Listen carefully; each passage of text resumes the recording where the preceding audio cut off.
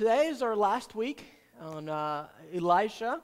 If you haven't been here the last couple of weeks, we're studying the Old Testament prophet of Elisha. If you have your Bibles, go ahead and turn to 2 Kings chapter 6. 2 Kings chapter 6. And I'll be honest with you, the story that we're looking at today is one of those very obscure stories. It's not one of those stories that you learn, when you're a kid. At least I never learned it when I was a kid. But it's not one of the famous ones, like David and Goliath or Moses opening up the Red Sea. This one is, in fact, when we read it today, you look at the story and it's like, okay, Lord, why in the world did you put this thing here? Because it's really hard to apply, and you look at it and it's like, yeah, that doesn't really make sense a whole lot. This story, I guess maybe one of the reasons why I feel like that is it's sort of sandwiched between two great stories. The previous one, it's about Elisha and a man named Naaman. He was a Syrian commander. He was a man of authority. He was a military leader, and this guy had leprosy. And Elisha basically heals him, and I'm not doing the story any justice by just saying that. Sometime whenever you get a chance, go into 2 Kings chapter 5, and you can look at it on your own. But it's an incredible, incredible story of faith. And then the story that comes after the scripture that we're going to look at today, it's another great story. Elisha is with his servant. There's an army that's coming after them. They're trying to kill them. And essentially, they're all over the place, And Elisha prays up to the Lord, and God what he does is he blinds the army. He blinds his army, completely blinds them, and gives them victory and provides for them deliverance. And so you have an amazing story before, and then another incredible story after, and in between you have 7 verses. And when you read them, you're like, okay, great, so what? What are you trying to tell me now, Lord? And I hope that you get something out of the message today. Now, the Bible does say that all Scripture is God-breathed. And I've talked to you, we've actually did a whole study on this verse, how this is not just an inspiring book, and it can inspire you, definitely can challenge you, and it can inspire you, but it's not like just a bunch of writers that were just inspired and then just gave you God's word. And this is, this is the very words of God. This is the very breath of God. And what we've said is that, if you were to say something out loud, or if you were to read something out loud, and you put your fingers on your lips, you can actually feel that breath coming out. And essentially what my voice is that. It's breath that basically goes over my vocal cords, and it vibrates those, and it comes out as a sound. And that's sort of what this is. These are the very words of God. That's why God says, Scripture, another translation says it's all inspired. Okay, it's the very words of God. And so the verses that we're going to look at today, they're coming from God's word himself, from his mouth himself. And I believe it's a God-given story. So what I want to do this morning is this. I want to give you the context, okay? Just kind of let you know what's going on.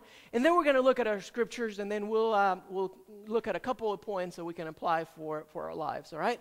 So number one, the first thing that we've been saying is that Elijah, not Elisha, but Elijah, is the prophet who comes before Elisha, and he's usually the one that gets all of the attention. Elijah was all about the fireworks. The guy, he would call fire from heaven. And there's this story where literally he calls fire from heaven, and I think he says a 63-word prayer. And fire comes down. Lightning just it lights up the sky. It burns the altar. The water is all it's all consumed. And then he goes after like 400 prophets of Baal. Elisha was this guy that every miracle was like explosive. That's Elijah. When the land when there was no food in the land, Elijah, and sometimes I get him confused. I'm trying to make sure I don't get him confused. Elijah was actually fed by ravens. Okay? There was no food in the land, and the Bible tells us that birds would come and they would drop food right next to Elijah. Elisha, the one that we're studying today, is a different kind of prophet, and we sort of have a tendency to ignore him. But his ministry was, I think it was actually twice as long. I think it was like 45 plus years. Elisha, actually, we have more recorded miracles from Elisha in Scripture than anybody else, except for the exception of Jesus Christ. And he ministered not only to the Israelites, but also to their leaders, not just to the people of Israel, but to the leaders. So Elisha is different. His miracles were not like fire and brimstone sort of miracles, but he was a capable leader, and he was just an unbelievable man. And hopefully you've seen that a little bit this week. And so one of the things that Elisha is going to do, he's going to invest his time in this school. Okay, it's a school of prophets. All right, and I guess what it is, it's kind of like a seminary school. If you study the Bible, you know that the nation of Israel, they had ups and downs all the time, spiritually, just kind of like you and I. And so Elisha said, you know what, I'm going to invest my time into this school that's going to encourage spiritual leaders. Okay, and so the story that we're going to be looking at today has a little bit to do with that. And so he had a bunch of young guys under him. Basically, he was mentoring them. And they had 3 locations. They had 3 of these schools.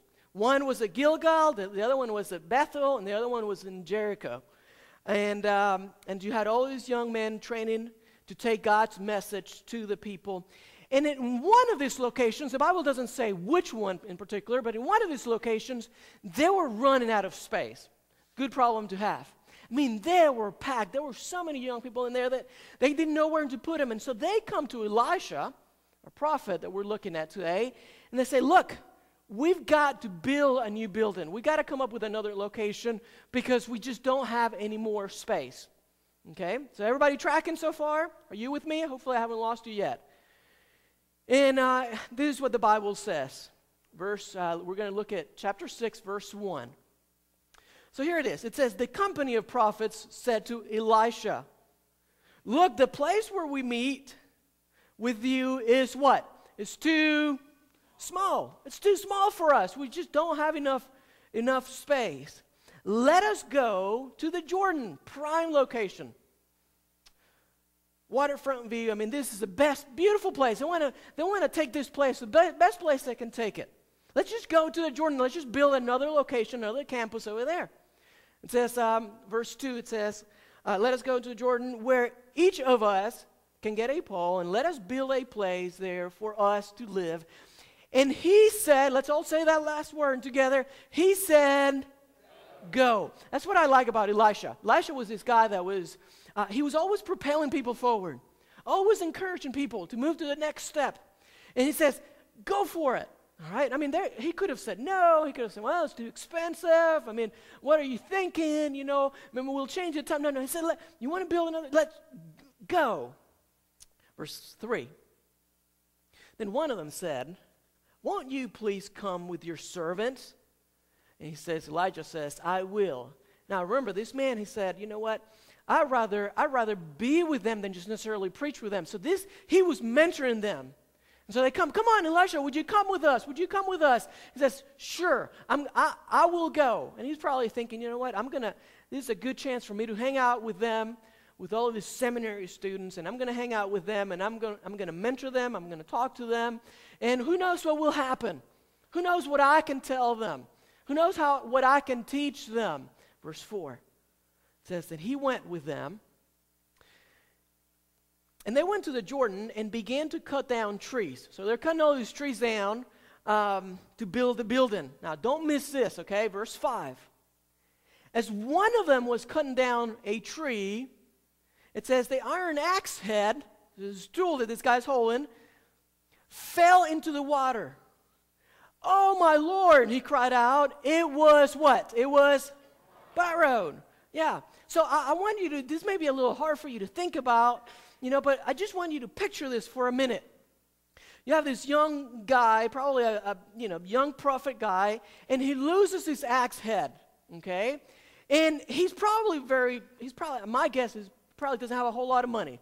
You know how college students are, right? They're always asking for money. It's a student loan, or what do they usually eat? College students, ramen noodles. Yeah. So they're always needing something, and they don't have it, and they're borrowing things. And so that was the case right here.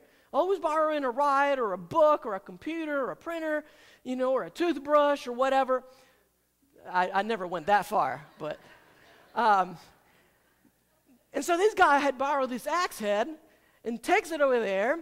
And this guy, the Bible says that he's chopping away, bang, bang, bang, cutting all these trees, and he's excited, okay, because Elisha was one of those leaders that would propel people forward. And all of a sudden, the axe head goes, psh, splash. Now, do that again, but I don't want to blow you away with my sound effects, all right? So he's chopping at the tree, and the axe head just goes into the Jordan River. And it's like, oh no, I borrowed this thing. This is not mine. And you're probably thinking, what's the big deal? I don't know if you've ever borrowed something and you have broken it. Has anybody ever done that? Raise your hand if you've ever done that. Yeah, some of you have done that. Have you ever borrowed a car and wrecked it? Anybody like that? Anybody who's willing to admit that? Some of you guys don't want to raise your hand. Yeah, not a good day, right? Sometimes you let me borrow books or things, and I'm always afraid, oh man, I'm going to lose this thing. I'm not going to. And so you're probably thinking, well, it's just an axe. I mean, it's just an axe. What's the big deal, Well, put yourself in that environment, in that culture. It wasn't like they could go to Walmart and get an axe, right? And tools back in that day, I mean, they were very hard to come by. And by the way, anything that was either metal or instruments or weapons or anything like that were extremely, extremely expensive. And so this thing, most tools, by the way, they were made out of bronze, and which is not as good as, what was this axe head made out of? You guys picked up on that? Made out of what? Iron, yeah. And so on top of all of that, the law says, if you borrow something and you don't return it, the consequences are extreme. The consequences are devastating, all right? Essentially, you could actually become a slave to this, whoever let you borrow this thing. Remember last week we were talking about the widow who lost her husband, and this guy came to get her in debt. She had this debt. She couldn't pay it. And essentially, the guy was coming to take her 2 sons as slaves. That's how big of a deal that this scenario is. Now, you also have the Jordan River. Now, I don't know how many of you, we're taking a trip to Israel next year. I don't know how many of you have actually seen the Jordan River, but it's not the Virgin Islands, okay? So it's not like you can see the bottom of the ocean, or see the shale or your feet, The Jordan River is muddy, it is nasty, it's deep, it's fast. And so if I would have been this guy, man, I would have been like, oh no, I'm in trouble. I'm gonna be a slave to this guy for a couple of years until I pay my debt. Elijah, actually, here's where he gets to do something pretty amazing. Because he's spending time with them. Because it would have been very easy for Elisha to say, you know what, you guys just go right ahead, I'll just stay behind. But here's where true mentoring happens, okay? He's just doing something ordinary with them, just hanging out with them. This guy loses the axe head to his axe, and Elisha sees it in his verse 6. Watch what happens.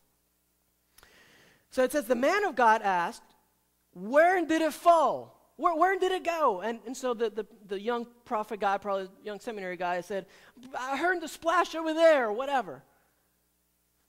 And when he showed him the place, Elisha, watch this, don't miss this, Elisha cut a stick and threw it in there and made the what?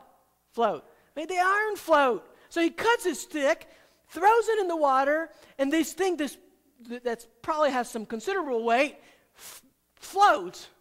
Okay? Now, you're probably thinking, well, if it would have been Elijah, he would have prayed some massive prayer, and a fish would have come out of the water with the axe head on his mouth and handle it to the guy. That would have been Elijah. Elisha, not so cool, not so, fireworks. Elisha was just like, just cuts a stick, throws it in there, it floats, okay? Now, if I have not lost you by now, you're probably thinking, all right, Pastor Alex, I agree with you. I have no idea what this story is about. okay? I have what is this all about? Why would God put something like this in the scripture? What is the point? Two things that I want to go over with you. Believe it or not, this is a very short message. I actually cut it down just a little bit just for you guys. 2 points that I want you to take away today. I want you to go home with. Number one, God provides for his children through unusual means. God provides for his children through unusual means. It doesn't always have to be fireworks, okay, for God to provide for you. A while back, I watched this man win the lottery. I think it's New York lottery or something like that. It was several $100 million. And I had one of those thoughts. Have you ever had them? Oh, man. It was like, I don't know, like $300 million, okay? And I'm watching this guy on the news or whatever, and thinking, oh, imagine what I could do with that. Imagine all the things we could do here around the church. And anybody ever had that thought? Raise your hand. Okay, just a few of you guys. Probably just me, but, I'm kind of a heathen, so, So I'm thinking, this would be great. And then God just convicted me. He said, you know what? You have a beautiful family. You have an amazing church. You have your health. You have clothes. You're wearing clothes right now. And as I'm thinking of the $1 million, God is convicting me. Okay, he's saying, you know what? You can't pay for any of those things. So, you know what? I'm blessing you way more, way beyond what this guy may be having. And then I thought, you know what? Sometimes God provides for us in ways which we can't imagine. And in Psalm 139, the Bible says this. I love how King David puts this. He says, "O Lord, you have searched me, and you know me. You know when I sit and when I rise. You perceive my thoughts from afar. You discern my going out and my lying down. You're familiar with all my ways." I want you to think about that for a moment. You are familiar with all my ways. Nothing escapes God. You have a big, big God who cares about the details, the small details of your life. So you have a headache, and you're having one of those days, and it's like, oh, no. God cares about that. Your car, it won't start up again in the morning. God cares about that. You have a chemistry test coming up or some sort of test coming up. God cares about those things. You're on the phone and you're looking for your phone. Have you ever done that? Have you ever been on the phone and you're actually looking for your phone? I did that the other day. It's like, I have lost my phone. I'm talking to this person. I have lost my phone. I don't know where it is. I was supposed to be looking something on my calendar, right, which is on my phone too. And I'm like, I don't know where my phone is. God, help me out. God may be laughing at you, but he cares about those things. He says to you and me, he says, you know what, do not be anxious. I love this verse. Don't be anxious. In other words, don't be fearful. Don't be afraid about anything. But in everything, by prayer, petition, with thanksgiving, present your request to God. So what's the point of this whole story? Number one, God provides for us, sometimes through unusual means. Sometimes we don't even realize how God is providing for us. And we go through things in life, and usually what we see is what we don't have, right? When we're down, or we're desperate, or we're discouraged, all we see is what we don't have. And it's those times that God is providing for you the most, saying, you know what, I am here for you. Here's the second point that I got from this story. When God provides an open door, he expects you to go through it. When God provides an open door, he expects you to go through it. Look at verse 6 one more time. Elisha cut a stick and threw it in there and made the iron float. Verse 7, watch this. Don't miss this, okay? This is important. We're almost done. Lift it out, he said. Elisha says, lift it out. And then the man, let's read that last phrase together, all together in unison. The man reached out his hand and took it. Now, imagine this whole story without that last line right here. Still a pretty incredible miracle, right? I mean, Elisha made this Axhead flow. That's pretty cool. But imagine this whole story for that man. That man would have been left unchanged. Without that last line, that man would have still had a debt, to pay. He probably would have still had to go and be a slave. But God provides a way, and he says, now it's your turn. Pick it up.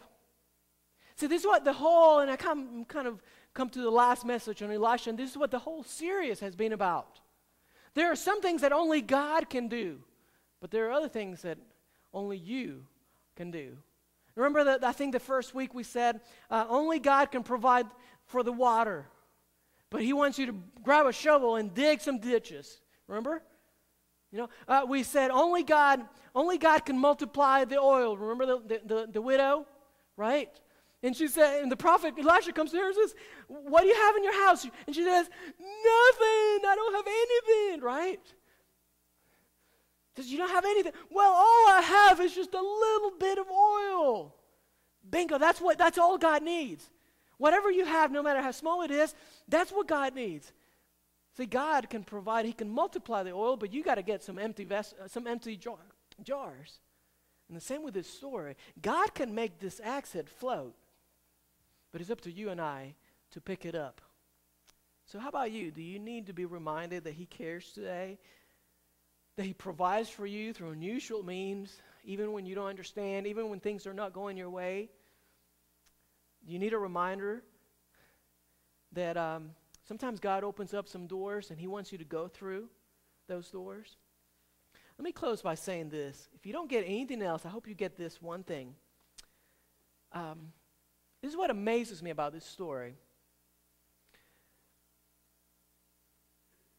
God used Elisha and a piece of wood. It was just a stick to raise this axe head so that this man would have no debt. And through Christ and another piece of wood, we call it the cross, right? God raised a resurrected Jesus so that you and I would not have to pay the debt of sin. But it's up to you and it's up to me whether we're going to pick it up or not. I'm going to ask you to close your eyes and bow your heads for just a moment. I don't know how God's speaking to you today. I don't know if there's a door in your life that you have to go through right now. And God is saying, okay, pick it up. All right, I've done the miracle. I've opened the doors, but it's up to you right now. I don't know where you're at in life. I don't know if you have been frustrated the last few days because things just don't go your way. And maybe what God is saying to you is, you know what? I'm going to provide, but it's not going to be your way. I'm going to provide for you, but it's going to be a little different. Sometimes I provide for my children through unusual means.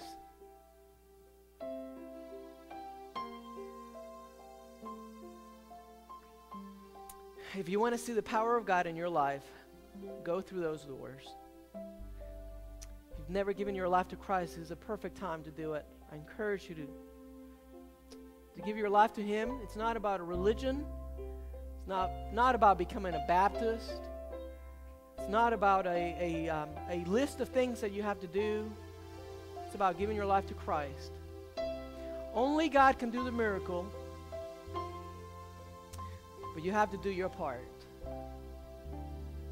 In a minute, we're going to have a time of invitation. If you want to join our church, this is the perfect time to do it. If you want to give your life to Christ, or maybe you want to bring something to the altar and just lay it at the altar, whatever it is that God is telling you to do, I pray that you would just take the time to do it. Father God, thank you for Elisha. Thank you that it wasn't always fireworks for him. You used him, Father, in the mundane and the ordinary. And Father, that's how you often use us. He was available, Father. He was serving you 24/7. God, I pray that we would learn that from this man. God, we thank you for your forgiveness and for your grace. Father, I pray that if there's one here today who needs you, who needs that forgiveness, I pray that they come to you, Lord. There's one who is tired, they feel like they're free-falling, they feel like they're at the end of their rope. Father, I pray that you would meet their needs. Father, fill them up with your Spirit. God, thank you for this day. Thank you for your unconditional love for all of us. In Jesus' name, amen.